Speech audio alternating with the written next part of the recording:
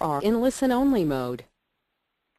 Okay, everyone. I'd like to welcome you here today. I'd like to say hello to the newbies and to those that have been with us before. We're going to begin in about 2 minutes. I have some introductory comments to make first. So for those that have listened to before, we'll begin in about 2 minutes. My name is Rob Altamont, VP Marketing of Herico Golf, and I'll be your moderator for today's Herico webinar titled The Basics of Shaft Abrasion. The webinar will be led by Herico's Technical Director, Jeff Summit. Jeff has worked in all facets of club making and repair since 1984 and has devoted the past 20 years to researching, testing, and analyzing thousands of different golf shafts. He has compiled his findings and research into the Dynamic Shaft Fitting Index, which is featured in his best-selling books, The Modern Guide to Club Making and Total Club Fitting in the 21st Century. Additionally, he has authored the annual Dynamic Shaft Fitting Addendum, which instructs club fitters in the proper fitting and selection of shafts. Both books are available for sale online at hericogolf.com. Let me get a few housekeeping items out of the way first. Your audio settings are on mute, which means we cannot hear you, so don't worry about coughing or phones ringing in the background because no one can hear it. If you look at your GoToWebinar dashboard located in the upper right-hand corner of your screen, you'll see that a box labeled Question. If you expand this box, you will see an empty space for you to type any questions or problems you may have throughout the webinar. Because we have limited time, we are saving the question and answer period for the end when Jeff has completed his talk. Feel free to type any questions you may have, and I will make sure, time providing, that we will get to them at the end. And just a quick comment on that. As Jeff's talking and going through his slides, if you guys have any questions, type them in as you see fit, and then I'll get to them at the end. There's no need to wait until the very end. I'm not going to ask Jeff the question until the end, but you might as well type a question in as something comes to your mind. If for any reason you must leave the webinar, don't worry. It is being recorded, and you will be sent an email with a link to the MP3 and slideshow of the complete webinar. With that, I'd like to turn it over to the Herico Golf's Technical Director, Jeff Summit. Take it away, Jeff. Thank you, Rob, and thank you, everybody, for attending today. In our last webinar, we discussed how to properly cut steel and graphite shafts with numerous tools that were readily available. Now we're on to our next phase in the assembly process, and that's shaft abrasion. This stage is very similar to cutting the shaft, as there are manual and motorized methods to accomplish our goal, which is preparing the shaft for a good epoxy bond. To bond the shaft and the club head together, high-strength epoxies are required. For the epoxy to secure the shaft tip to the club head, the chrome plating on steel shafts, or the paint and polyurethane coatings on graphite and composite shafts must be adequately prepared. If not, you have too smooth of a surface, which greatly increases the risk that the head could come flying off the shaft.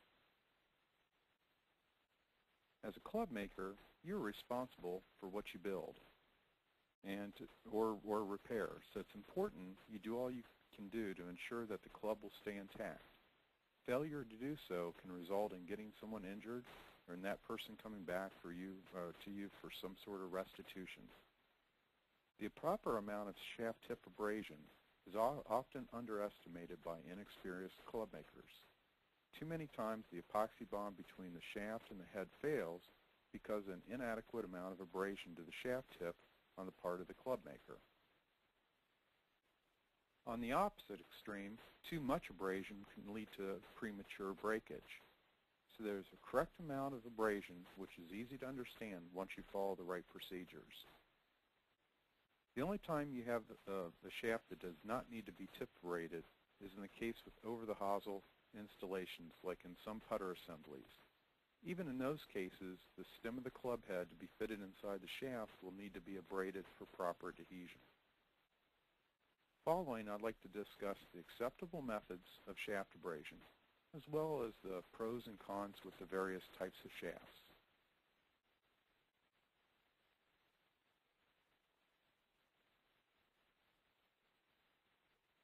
Okay, wait a second while the screen flips over. There's a little time delay here, so that's why. Okay, by far the least expensive, but at the same time the most time-consuming method of shaft tip abrading involves hand sanding with strips of sandpaper. For steel shafts, you want to secure the shaft in a vise clamp in your bench vise. Use approximately 1-inch wide strips of 80 grit cloth back sandpaper to abrade the tip of the shaft. In each hand holding one end of the sandpaper, go in a back and forth motion on the shaft tip, much as if you were shining your shoes. We'll call this the shoe shine method. This is by far the best method I've found to ensure a nice even shaft abrasion. All the shine should be removed, and it should look like the shaft tip has a coarse, brushed, like satin finish afterwards. Note that 100 or 120 grit sandpaper is just not as coarse as 80 grit. While these may work, not only will it take more time to properly roughen the surface, it will require more strips of sandpaper as it will wear off quicker. You also need to rotate the shaft several times and inspect the degree of roughness so that it's even all the way around. One tip you might want to employ before you ever start to sand the shaft is to put a mark on the shaft or run a piece of masking tape around the shaft for the portion that you want abraded.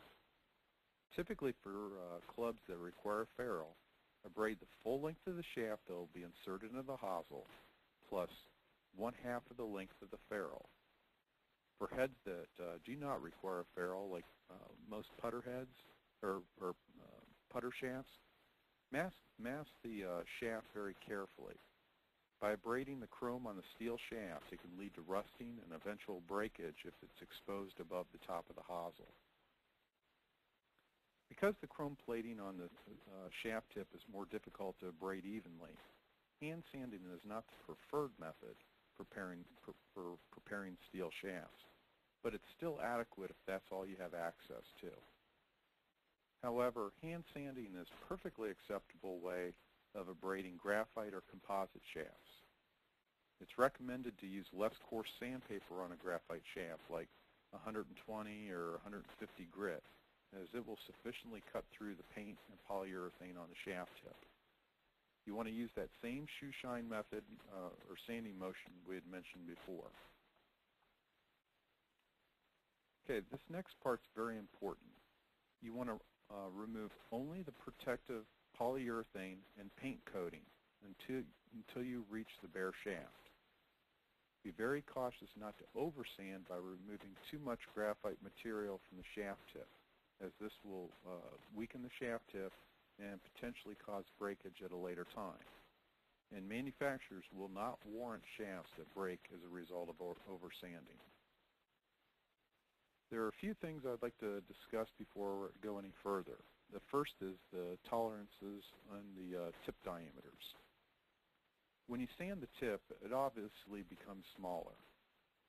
But there will be some cases that even after you sand the tip, the shaft will still not fit into the hosel.